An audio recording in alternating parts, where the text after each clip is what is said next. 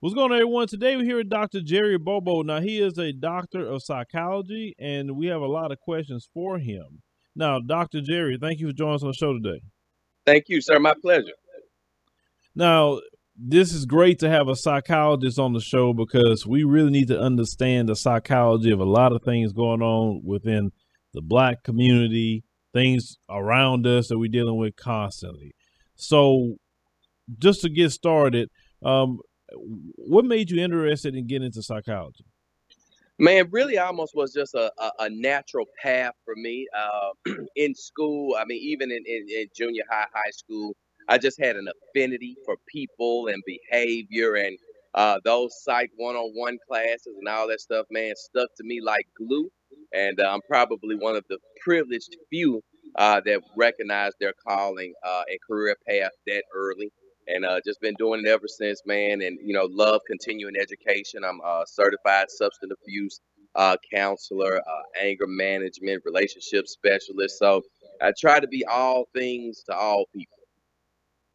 All right. So, we're going to talk about one of the biggest topics that we discuss on this platform is definitely racism and white supremacy. Now, the question I have is psychologically, what are the effects of racism upon an African American person? Because obviously it has effects. I mean, that's not even the word for it. I mean, I truly believe that every African American ought to be able to get a disability check. In addition to the reparations that we're owed, every African American suffers from PTSD. There's no way around it. Now, for people who don't know what PTSD is, can you kind of explain that? Post-traumatic stress disorder. I mean, think about this. Every single day, every single way, an African American has to go through right here in America, right, has to go through their life with a dual consciousness, right, or a double consciousness. Meaning, if you walk into a room, you're aware that you're in that room, right? That's your cognizance, right? You're aware that you're there.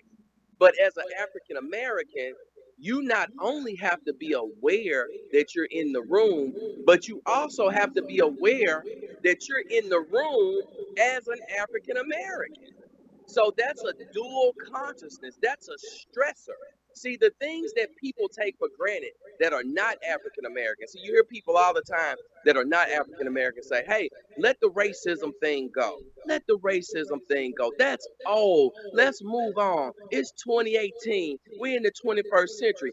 That's a person that has a single consciousness, right? They will never be able to relate to being pulled over and your heart just pounding simply because you don't know what you did. A traffic stop is traumatic. A police officer simply walking up to you to ask you how your day is going can be traumatic because you don't know if he about to ask you about your day or end your day. See, other races walk into the bank, hip hip hooray, happy happy joy joy, because they know they're gonna come out with the loan. They know they're gonna come out with the home approved. African Americans, not so much. And this is not my opinion, it's a statistical fact that we are suffering and continue to suffer to this day. If this was any other race of people, right? Indians have received reparations. Jews have received reparations, have been acknowledged across the board what has happened to them in all these atrocities. Yet the African American is still being dismissed, still being blown off. I don't understand it, sir. So, due to that PTSD, it definitely affects every area of our lives. So, you talk about relationships. Now, why is it that we notice that the black man and black woman have a hard time getting along more than any other group? But this is what I noticed: if that same African American woman or man be with other races, they don't have those problems sometimes. So, why is that? I believe, right, and so and I know we're not gonna be on here long, so I don't want anybody to take bits and pieces of what I say and chop it up. Now I know, our history, our heritage does not begin with slavery, right? So I don't, Right. and so I have to ease into this. Our history does not begin with that. However, It has been beat into us so long, right, that people believe that's where it is. So because of that, think about this. Our belief system is generated by our family of origin. Your belief system will always dictate your operating principles. So when you come from a family of dysfunction, when you come from a family of distrust, when you come from a family full of toxic secrets, all the negativity that you hear as an African American child, right? And we know the stigma, right? You just like your daddy, you ain't never gonna be nothing. I hate you was born. What go on in this house, stay in this house. Money don't grow on trees. Sit yourself down somewhere. All men are dogs, right? Etc. Etc. Etc. Well, when this is heard over and over again, it becomes ingrained in your belief system. And if you believe those things to be true, you're gonna operate accordingly. So the black woman, for all practical purposes, has no respect for the black male. And the black male, in turn, has earned the disrespect, has earned the distrust because he has believed those negative messages and has literally, for the most part, stopped trying. Now, I'm not talking about the exceptions to the rule, I'm talking about the rule.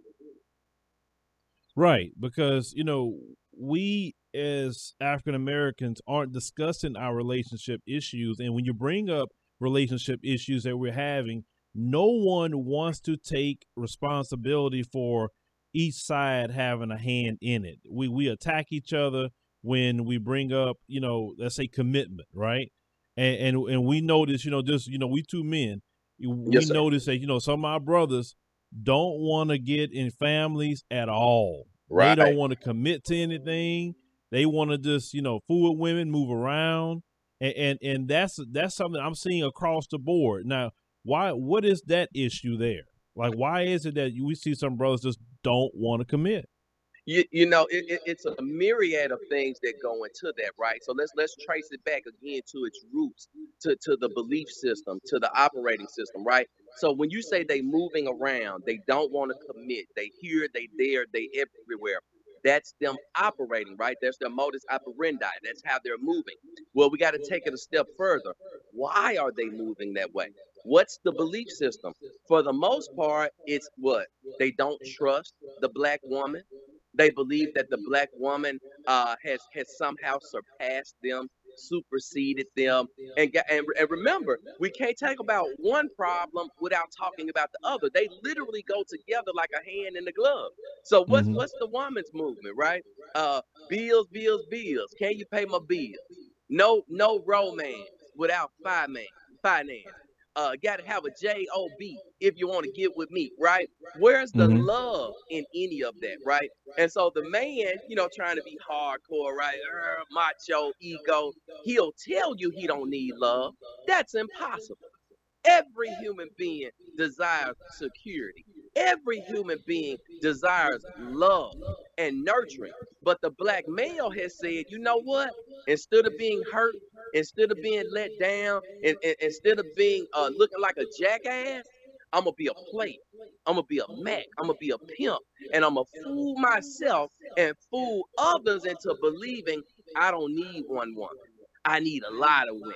I'm a complex guy.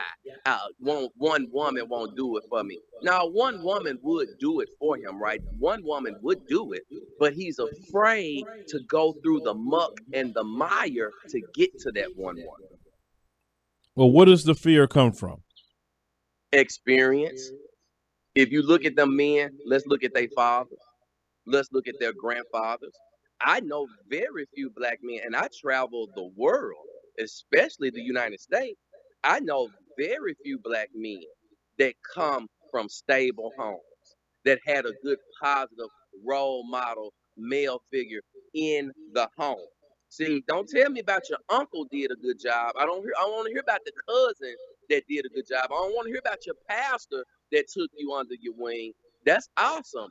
Where was the father? See, if how can you mirror a behavior that you never saw? If Papa was a Rolling Stone, what will you be?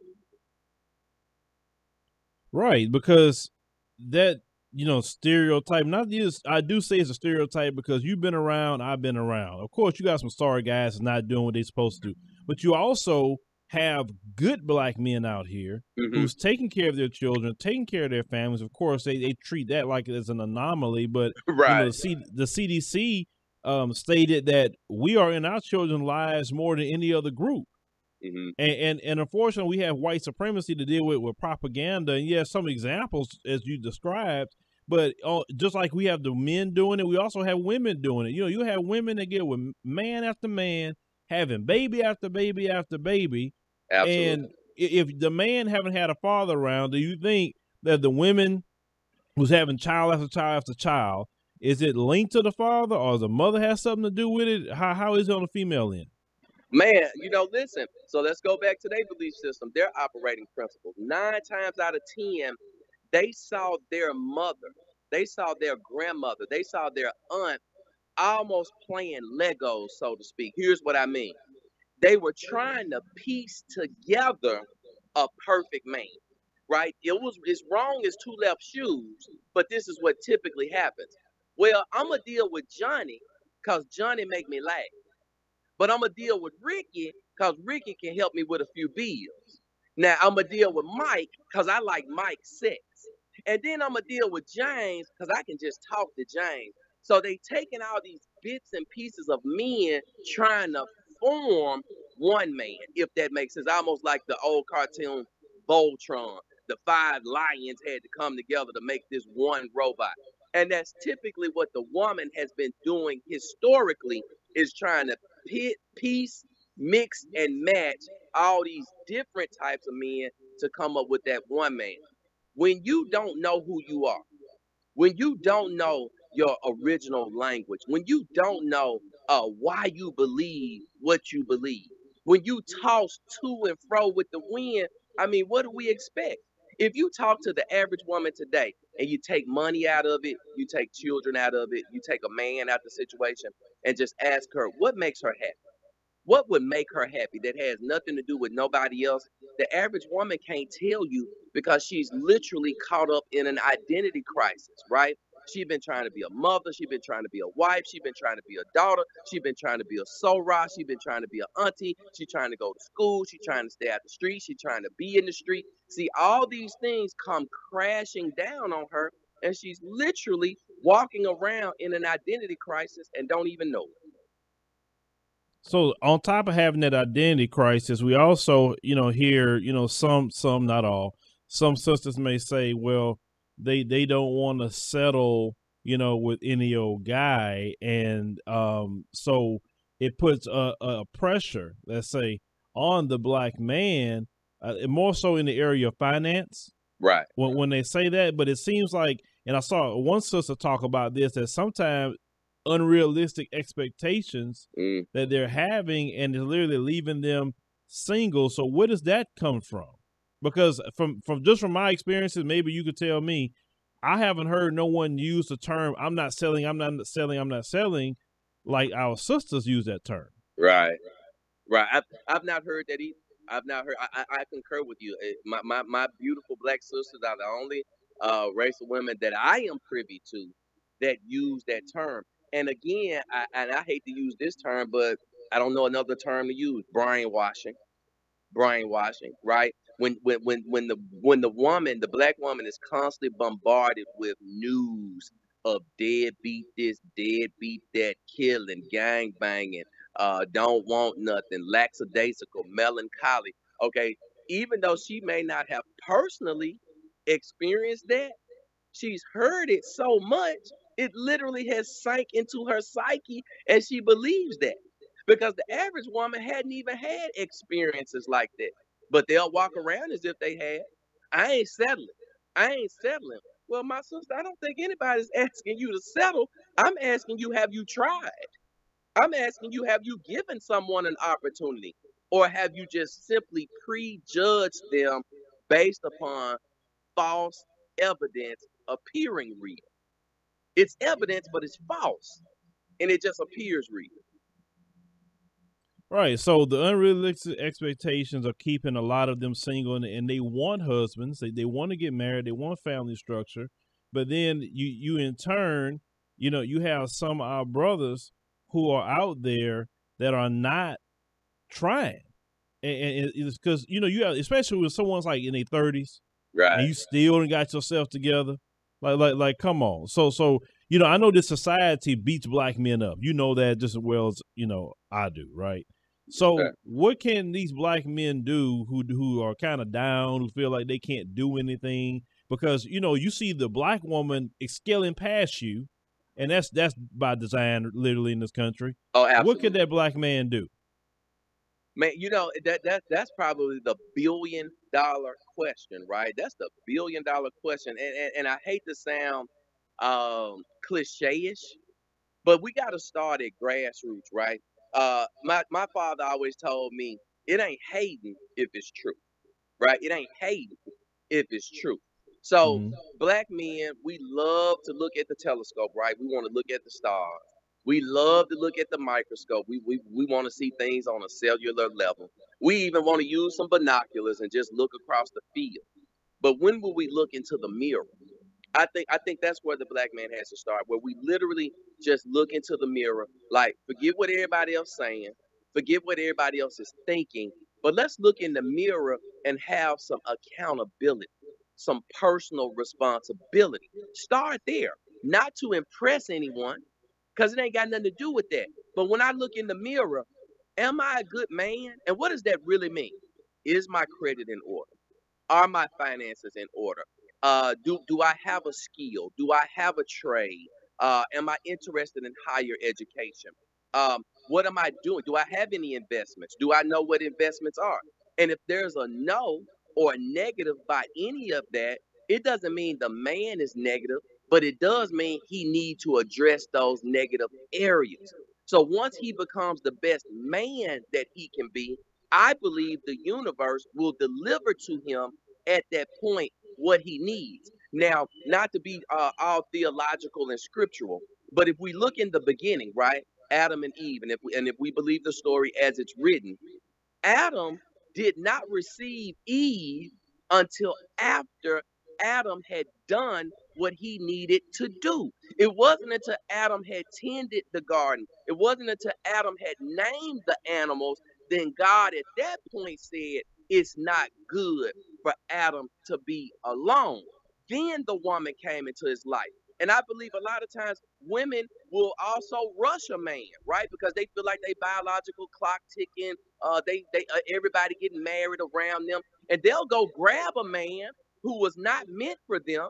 That man was still in the microwave. He was still in the oven baking. He wasn't fully done, right? You done pulled him out early, and now you wondering why your relationship is in turmoil. You're wondering why it's ending in divorce. You're wondering why you fussing and fighting. And again, I believe there's a duality there. I believe that the first duality is that the man has not, in most cases, done what he needs to do to get himself together, then connect with a woman. And in some cases, the woman is so desperate to be in a relationship, she know the man not fully cooked. She know he half baked, for lack of a better term. But she'll go get him and marry him anyway.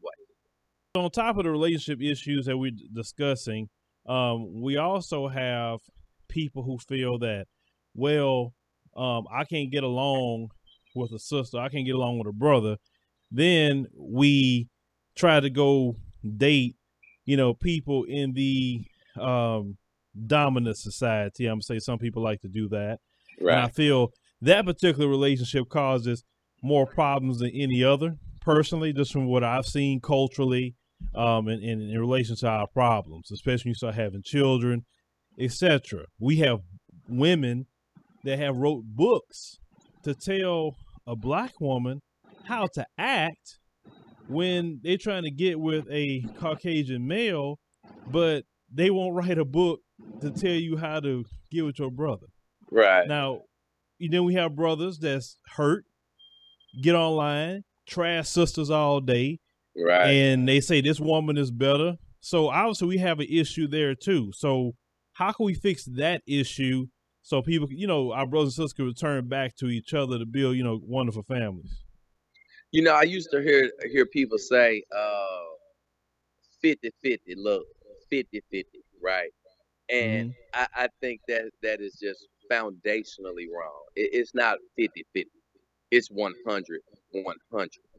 The fairy tale of love says, I'm going to meet somebody and they going to complete me. I'm going to meet my dream woman. She going to complete me. I'm going to meet my dream man. He going to complete me. I think that is where we are foundationally wrong. Until I'm together 100%, until my sister gets together 100%, we'll never have a healthy, whole relationship, right? It's out because you're going to be looking for this need to fulfill your needs. So why does the sister go and say, well, I want to be with the other race. I want to be with the other man instead of the brother man? Because she's saying she believes he can fulfill her in a way that the black man can't, right? So it's almost like a person saying, I love fish. You love fish? I love fish. Then why you eating the fish? Well, because I love it. Well, you love it so much that you took it out the water, killed it, floured it, fried it. That's how much you love it. Now, you didn't love fish, you loved you, right? You loved yourself and you had an appetite for the fish. The fish simply what? Quenched your hunger. It had nothing to do with the love of the fish, it was the love of yourself. And we do that in relationships. Oh, I love him. Do you really love him or do you love what he do for you? Do you love the pieces that he fills in? Because really it's a self-love. It's not the love of the other person. So I just believe if we could just become healthy and whole, if we could become 100% in our faith, in our families, in our finances, in our fitness, as well as our focus, then we'll attract to ourselves another healthy, whole person, not you completing me, not I complete you, but no, we're already complete. We just come together and be greater. But until we can satisfy those innate internal needs without having to sacrifice somebody else. Again, think about a person that say they love fish. Now you don't love fish, you love to eat fish. And those are two different things, my brother. Right. And then also let's talk about the black men. And most people don't express this. You may say, well, deadbeat dads is an issue. And let's say you have, you have a little boy and a little girl. But let's say the mom gets upset, okay? And this little boy look just like the dad. He has the same mannerisms. He sound like him. He move like him. And then all his life, she's mad that he's not around. And then every 5 minutes, you look just like your old daddy. You just about your daddy. And it's always something negative. And then we don't talk about the black boys that grew up dealing with that stigma and being hurt by their mothers. And then they grow up, to men. And then they just have this hate and disdain for sisters that had nothing to do with it, of course. Right. But why isn't the black community, we aren't talking about the mothers who are just trashing these black boys? Well, we don't do that because we trying to remain socially acceptable. We don't want to be bashed. We don't want to be shunned. We don't want to be unfriended. We don't want to appear to not be cool. See, that's the problem. Nobody wants to deal with truth. Everybody wants to deal with tolerance. Nobody wants to deal with truth.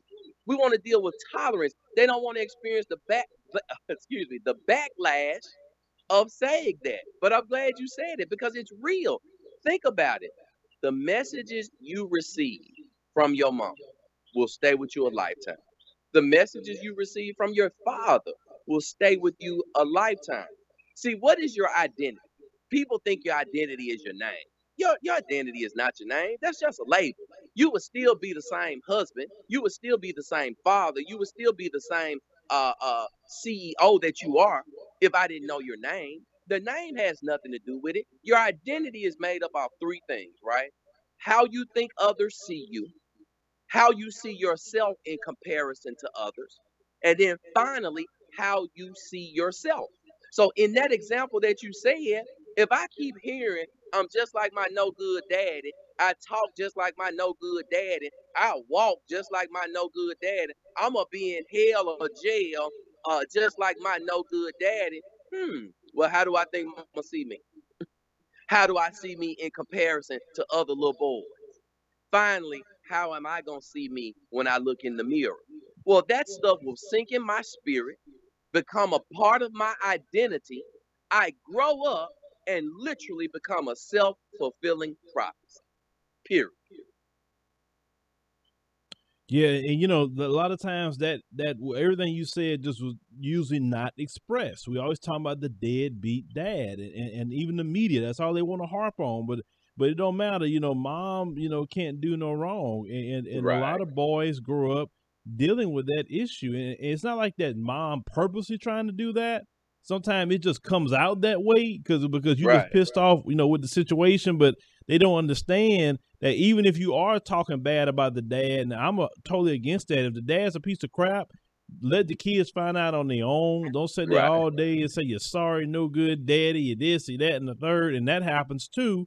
And then the kids grow up, it hurts them.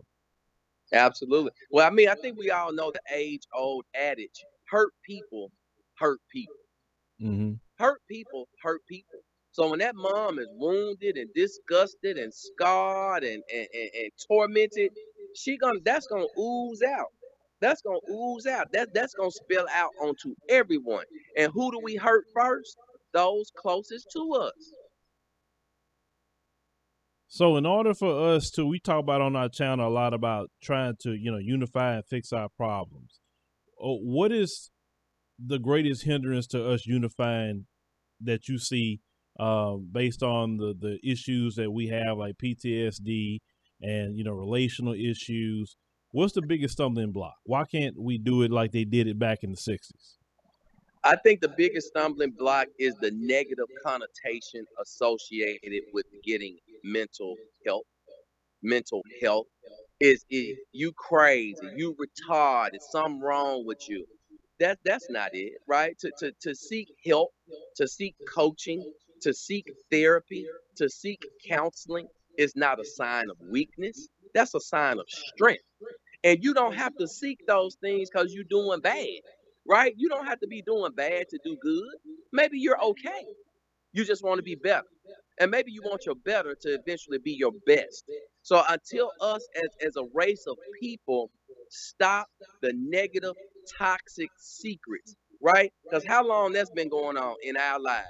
What's going on in my house, stay in my house.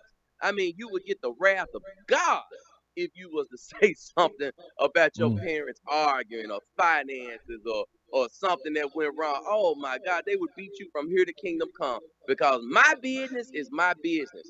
But it's the secrets that kill us. It's the secrets that kill us. We all know that as an individual, we will not make it. It's back to kindergarten. Divided we stand. I'm sorry, divided we fall. Together we stand. So that's what we got to come to. We got to stop judging each other. We got to stop hating on each other. We got to stop criticizing each other and come together. Let's get rid of the me mentality and come up with a we mentality. Right, because in this day and time that we have, we need to, get together because, now I want to kind of shift this to the psychology of a white supremacist, because if you think about them, it's not even normal how they think and the obsession they have toward us as black people. Now, psychologically, what's wrong with them? Because it's hard to even pin them. Man, listen. When you what type of mindset would you have to have? I mean, just think about that for 1 second. I personally, I don't care for cats, right? A cat is just a weird animal to me. I'm almost afraid of a cat, right? But I would never kick one. I would never set one on fire. I would never intentionally harm a cat, even though I don't care for the cat, right? But it's an animal, and I wouldn't do that. What mentality do you have to hurt, harm, mangle, murder, neglect, rape, rob, and pillage a human being, sir? Can you imagine how far off your psyche got to be? I couldn't do it to a cat, but they can do it to a person. So some things would probably drive you insane trying to make a sane notion out of it. It's just insanity. I don't believe anybody will ever put their finger on what type of psychology, what type of paradigm a person has to be able to do and commit those atrocious crimes against another person. I don't have an answer for it. I can't speak intelligently on it. Yeah, because it has to be some diagnosis somewhere that we could point to, because like I said, it's just not normal. And the thing is, I haven't seen other groups of people in mass participate in that kind of behavior. Because right now we as we talking, those same group of people will be here watching this whole thing mad, and they'll watch every video that we talking about on this channel. Right. But yet they hate us, and like I say, it's. But this the thing, we'll say, okay, we get it, we know you hate us. Let's go it on and let's get schools for our children. Let's kind of start doing things for ourselves. But the same group don't want us away from them. See that part too. I don't understand that, so that's why I'm questioning you. Because if you listen, that they don't want you now. That's just kind of nature right there. Well, now I don't want you away from me because you serve me a purpose. You are smarter. You are faster. You are stronger. You do have over $1 trillion of monies that you spend yearly. So now I'm evil, almost insane, but I ain't crazy, right? So now I need you because you serve a purpose. So we serve a purpose, but yet you murder us. Absolutely. There goes there goes the insanity. There goes the insanity right there. Exactly. We just saw, Alton Sterling, the cops got off once again, right?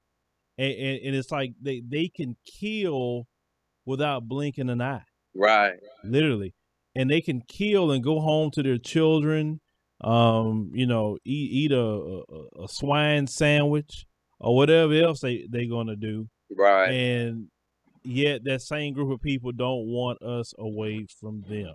And it's just, it blows my mind. And if you really want to make them mad, let's say you post a video, just tell black people, hey, until they act together, just stop dating them and stop marrying them.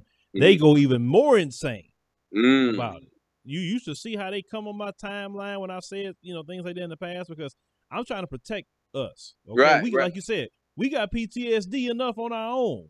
We can't deal with insanity and our PTSD at the same time, because enough we have this white validation problem. Let's talk about that. Many black people want to be validated by white people and seek white people for everything a lot of times, or they can't move. What's up with that?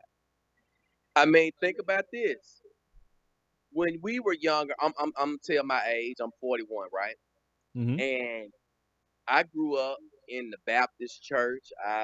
We were later on dragged to Kojic Church, and later on non-denominational, and eventually apostolic. Out of all of that, I still grew up seeing white, blue-eyed, wavy-haired Jesus, right? I mean, what message have I been receiving? White is right. God white. God white. God white. God ain't black. God not a Negro. God don't have kinky hair like me. God don't have a dark complexion. No.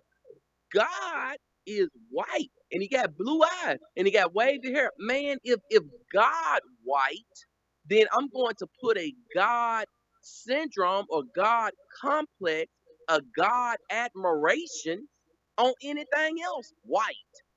The white man ice gotta be colder. The white man answer gotta be right, even though it's wrong, is right. And he definitely know more than you. Ain't nowhere in the world you know more. You or me with a PhD. In some people black mind, a homeless white guy know more than me. A homeless white guy know more than me with a PhD. And again, I don't really think it's their fault. when this has been ingrained in you since birth that God is white? I mean, what can you do but admire and adore white people, sir? Yeah, and like you said earlier, you made your PhD, but a homeless white guy can speak more, say the same thing that you just said, or even less than what you said, and they're like, "Oh my God, he's just the greatest thing ever." That's why I said one day, I said, you know what, maybe I should get a white guy to sit here and just feed him what to say, Yeah. and like I said, my viewership probably triple in a month because a white guy is saying it, and I have some black people. They say, "Oh, Phil, this white person said this," and I'm like, "I say that 24/7," but they like act like, "Oh my God, Phil, you should see it because a white guy is saying it." Like, And look, and then they'll say something like, "But man, I know you say it, but he said it a little different, man. He had a different little spin on it, man. See, he said the such and such. You ain't say it like that." And you know that I know you know, but there are some black people that have black businesses, right? mm-hmm. But you will never know it's a black business because they put a white face on it. They put a white representation on it, and they sales actually increase. Man, that's sad. They put It is sad. they attach some whiteness to it. Now all of a sudden it's better, it's bigger. Sad. Yeah, and like unfortunately, like I said, black people perpetuate that, you know, more than anything, and that's extremely sad. And like I said, slowly people waking up to against that false idol of white Jesus. Slowly, people waking up, and I'm glad about that. Then you can Right. back that up with scripture that show that Jesus wasn't white, but it's like pulling teeth, to get some of us to get out of that mindset about white Jesus. But we getting there. Woo. But yeah, we slowly getting there. But then when you all awaken, right? Mm-hmm. And let's say you are listening to people like Minister Farrakhan, for instance. They Okay. hate him All right. with a passion. Okay. When your eyes are open and you speaking the truth, Uh-huh. the very first thing they do as a defense mechanism is say, "You hate white people." Oh yeah. Oh yeah. Man, I have to say that all the time, brother. I literally have to go on my Facebook page and say, listen, just because I'm pro black don't mean I'm anti something else. I Mm-hmm. can love my own without hating something else, and that's atrocious to me. That they always try to polarize it like that, right? Always, oh, if you for your own, then by sheer osmosis, you got to be against somebody else, and that's not a true statement. Right. I mean, but my thing is based on everything you said earlier in this interview about we have PTSD, we have relationship problems, we have to try to figure all that stuff out. We're trying to unify. We're trying to have families. We're trying to figure out why we have self-hate issues. All things we got to figure out. We need to take that time and love ourselves and fix our problems. We ain't got time. For me, hate is a waste of time because I need to take that emotion and put that into the love of my personal family and my community. Because that's an energy. That's an energy, right? Hate is an energy, right? It's no different than fire. The same fire that'll cook your food is the same fire that'll burn your house down, right? Mm-hmm. Fire is fire. So emotion, energy in motion, that hate, I concur with you 100%. The hate, the depression, the confusion, the discombobulation should be channeled, man, and laser focused on us getting our stuff together. But man, it's almost virtually impossible when you start to look at that. Some of our people, man, have what I call Stockholm syndrome, right? And Mm-hmm. in its nutshell, that's just when you've been taken hostage, you've been held captive, and you start developing feelings for the hostage taker. You start to develop an emotional bond and attachment to the person that's holding you against your will. And that is a real syndrome, sir. Stockholm syndrome is real. And I believe a majority of black people suffer from that as well. We have fallen in love with the hostage taker, my brother. Yes, we do love. We love them so much so that I when I say I am not going to be the old school way because it doesn't work, right? I'm not going to be on this forgiveness and turn the other cheek. I'm not. And I have black folks come against me. But brother, we gotta forgive. But first of all, when that police kill your son, he don't even ask you for forgiveness, but you on automatic. I gotta forgive him, right? But when something happened to them, they don't go run and forgive anybody that do something to them. Matter of fact, they want revenge. Immediately want revenge when something happened to them. So why is it that black people we automatically forgive, and it's so polarizing when I say I am not forgiving them, I'm not turning the other cheek? Forget that. The only thing they respect is an eye for an eye. And then you have black folks, and of course some of them. Well, why would you say that? Why are you teaching that? Like, because you coming against what they've been taught. Remember, they've been taught white Jesus, blue-eyed Jesus, wavy-haired Jesus. They've been taught the plantation religion. Forgive your enemy. Turn the other cheek. Do good unto thy masters. Sir, it's the same thing. That's why they think you crazy. You gonna hit the master? You ain't gonna turn the other cheek to master. They in their mind, when you say that, when you say you ain't forgiving, they actually hear you saying you ain't gonna forgive God. Because remember, if it's white, it's right, and you coming against it.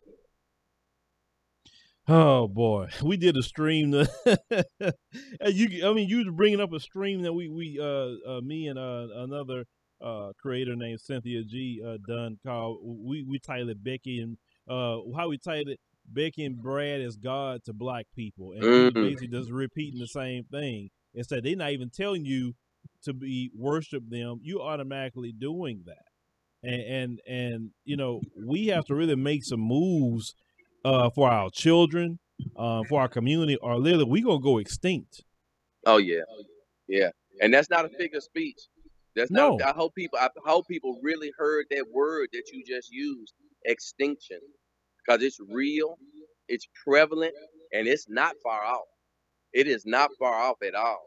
So we got a very short window of time to get ourselves together, to get ourselves whole and healthy, and come together and start producing some strong black families. I mean, man, I was in my late 20s before I got myself together, man. I was that guy, right? I was that guy. I haven't always been educated. I haven't always had success. I haven't always had businesses. I haven't always had a healthy marriage like I have now. Man, I've been divorced several times, brother. I've been bankrupt several times. I had children out of wedlock. So I know I speak from both sides of the coin. So a person don't have to attack me. They don't have to jump on me because I'm not talking from a position of superiority.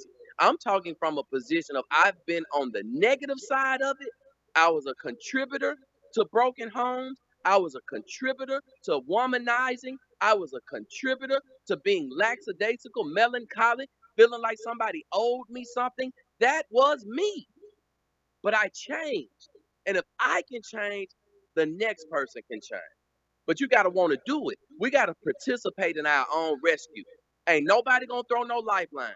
Ain't no life vest coming. Now we're going to have to sew up the life vest. We're going to have to stitch some stuff together. We're going to have to lock arms, and we're going to have to dog paddle, and we're going to have the dead man float. We're going to have to do whatever we got to do. But if we don't do it together, it's not going to happen.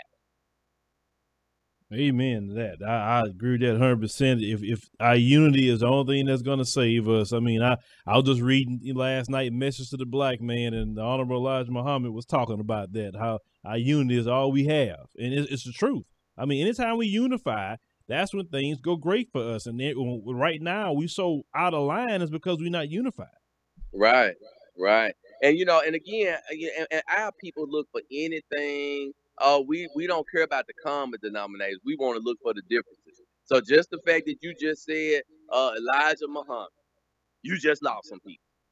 Cause we talked about Jesus, we just lost some more people. Cause I said Christianity, we just lost some more people. And we keep losing the message in the translation.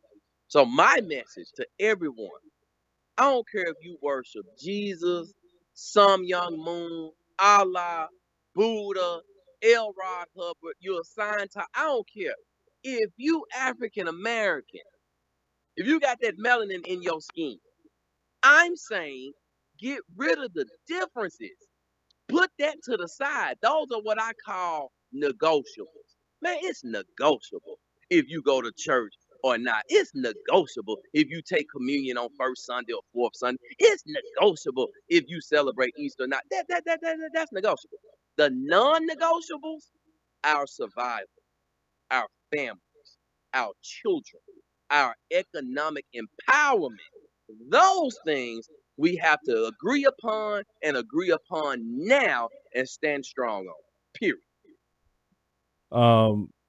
Family, unity, understanding that we do need to speak to someone about our mental health issues, especially living in this country. And we don't need to be so taboo and saying, "Oh, that's what white folks do," and all other things, right? I mean, we do really if to talk to somebody, because it's hard being a black person in America, and that's why some of us are just trying to do anything to escape it.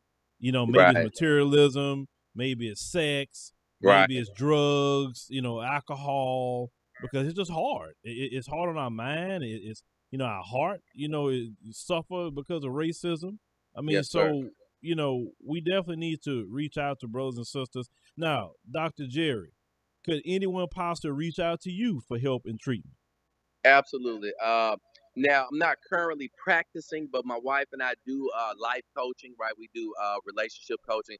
And so what the difference between that and us actually practicing is the life coaching is solution focused, brief therapies. And the key word there, brief, right? Because Mm-hmm. when you start trying to get all into deep things, kind of like what we touched into, man, you could be talking about tens of hundreds of hours, right? Delving into that. And it does need to be delved into at some point in time. But right now, we believe the clock is ticking, right? We believe the clock is really, really ticking. So we want to kind of address some core things. We want to address them quickly and immediately. And so a person, they can visit our website, man, docandwinter.com. If they got cell phones, which I know they do, they can literally just text the word doc, D-O-C, to 71441. I'm also on social media. I answer all inboxes. I return all text messages. We read all emails. And we just ask that people reach out in an open mind and be ready to take some action, right? We ain't got to kick the tires. We know it's a problem. We ain't got to, well, man, what? Don't inbox me talking about, well, are you a Christian or a Muslim? That's irrelevant. I'm a helper. I'm wealthy. I've been on both sides of the coin. I'm able to lead and guide and help. That's the key thing right there. Watching your show, right? Even if a person don't agree with what you're saying, their mind has been expanded. And that's the key. If we can just get our people to get their head out of the sand, to hear some different things, to see some different things. One plants, another waters, God gives the increase. And if we just keep that cycle going, man, I think everything will be okay. But we got to speed it up, and we all got to start moving as expeditiously as earthly possible, sir. You're right. And with all that said, ladies and gentlemen, make sure we'll try to put everything in the pinned comment so you can go to the website and you can text as he gave the information there.